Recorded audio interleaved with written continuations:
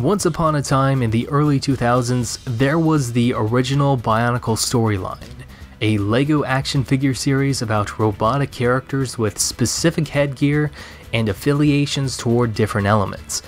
kind of like Avatar: The Last Airbender combined with Power Rangers.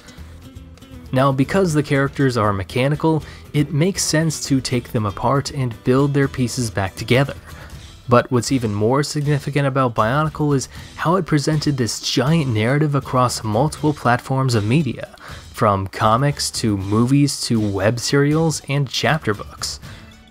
If you're not familiar with any of them, that's okay, because I'm about to condense and explain the narrative's lore right here, right now. This is Lavapasta's Guide to BIONICLE Part 4, Bara Magna. While it's still a continuation of the same narrative, 2009 was like a soft reboot for the BIONICLE series, where it took place on an alien planet with a new society, new characters, and new LEGO pieces to build with. This is Bara Magna, a desert wasteland where Glatorian warriors and Agori villagers structure their society around gladiatorial combat to determine the ownership of resources. Once again, there are 6 color-coded elemental factions, but considering how the Sand Tribe has regressed into feral scorpion people, the Rock Tribe is plotting to take over everything, and how there are Glatorians who get banished for dishonorable conduct, there's only really 2 heroic characters in the first wave of 2009 Glatorian sets, which is good because it puts the protagonists at a disadvantage and makes the setting more interesting. In fact, most of the story at this point is actually focused on world building and giving the audience a sense of what the daily routine in Bara Magna is like, instead of trying to get the ball rolling on the main narrative, which gets put off until the summer wave. Although they still adhere to the same basic structure as the Anika builds from 2006, I'd say that the Glatorian character designs maintain enough differences between each other to stand out and have interesting silhouettes. Honestly, my favorite aspect about BIONICLE 2009 is the aesthetics, which feature vibrant colors and bright backgrounds that feel like a genuine throwback to the franchise's classic origins on the island of Motunui. I mean, Bara Magna might be covered in sand, but it's still refreshing to see actual sunshine in an organic environment, as well as the grand return of saturated red, a color that had not been substantially present in a BIONICLE canister set since 2002. After 5 years of being stuck with dark red fire protagonists, 8985 Glatorian legend Akar brings back the same color palette from the original Toatahu, and from the moment I purchased him in summer 2009, I was pretty much all set for the rest of the year. Akar is one of the characters from the direct-to-video film BIONICLE: The Legend Reborn, in which the character of Motunui finds himself on Bara Magna after being forcibly ejected out of his original body in 2008. To be honest, The Legend Reborn has the best computer animation in a BIONICLE movie period, but it's also not very good due to its inconsistent cinematography, as well as a distinct lack of urgency or tension for most of the film. I mean, the previous BIONICLE movies may have some dated CGI that doesn't really resemble BIONICLE pieces, but they at least had solid plot structures and a sense of dramatic escalation, whereas The Legend Reborn feels like it doesn't have a clear focus or know how to manage its time. Plus, I also think that there should have been more of an actual reason as to why the Rock Tribe wants to take over everything, instead of just being because they're evil.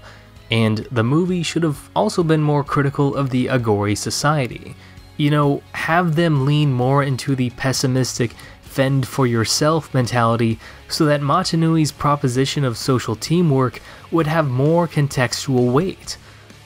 The villain of the film shouldn't just be the Skrull, it should also be the society that is structured around the impractical, archaic ritual of fighting each other for control over the resources.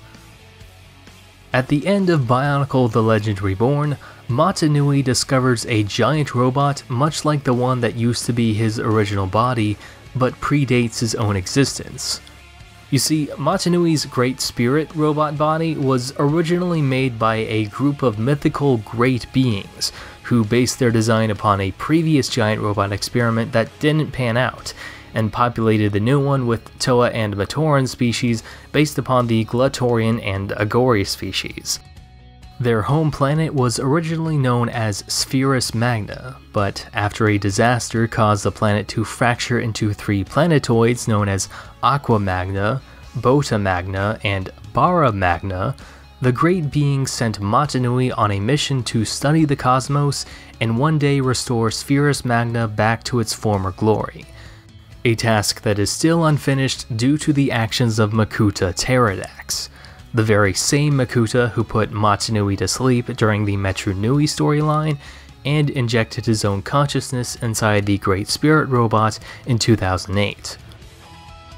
With everything coming together, the final battle of the original Bionicle storyline occurs in 2010, where Matanui takes control of the prototype robot and battles Makuta's Great Spirit robot on the surface of Bara Magna.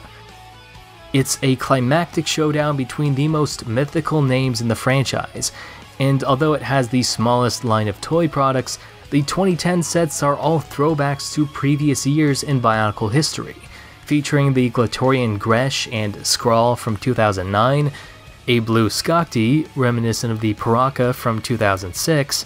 a Heat Vision Rakshi reminiscent of 2003, Toa Takanuva from Bionicle The Mask of Light, and Toa Tahu striking his iconic pose from 2001.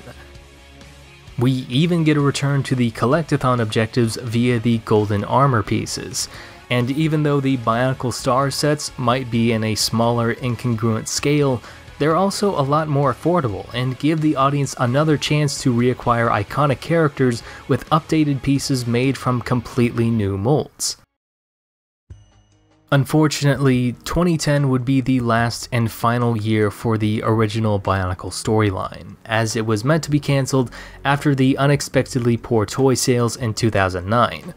which I suspect might have something to do with the terrible socket joints that would literally fracture, especially on the Glatorian hands that are the most important pieces of articulation because it's where the weapons are held and you do not want them to be breaking so easily after just a few minutes of play. But with that being said, it's honestly commendable how the creative team rallied together to give the audience one final wave of toys, as well as an actual conclusion to this 9-year-old narrative. Sure, it's abrupt and it's no Avengers Endgame, but I'm just glad that it actually exists. In the end, Tahu uses the golden armor to destroy an army of Rakshi, which distracts Makuta long enough for him to get pushed into a meteorite that impales his core processor, and Matanui sacrifices the last of his power to restore Spherus Magna to the planet it once was, becoming a new haven for the Matoran, Agori, Toa, Glatorian, as well as every other Bionicle species. So despite all the additional adventures that I'm sure happened in the minds of the audience, as well as head writer Greg Farshti, who was still making story updates into 2011, the absolute madman, the Bionicle characters all lived happily ever after.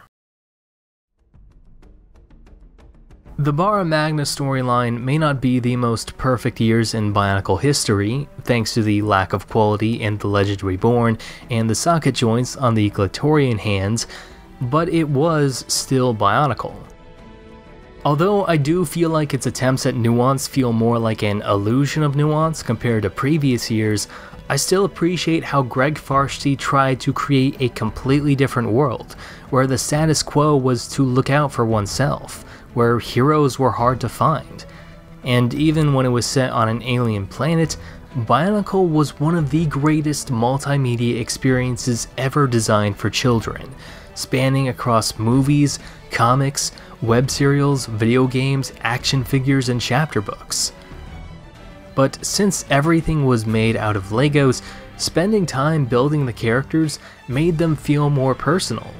And because we had the option of creating our own ideas, it also inspired a whole generation of artists, character designers, and storytellers.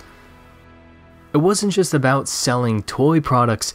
it was about engaging with the audience's imagination through beautiful artwork, interesting characters, and dramatic storytelling. For me and for others, nothing else will ever surpass the experience that is BIONICLE.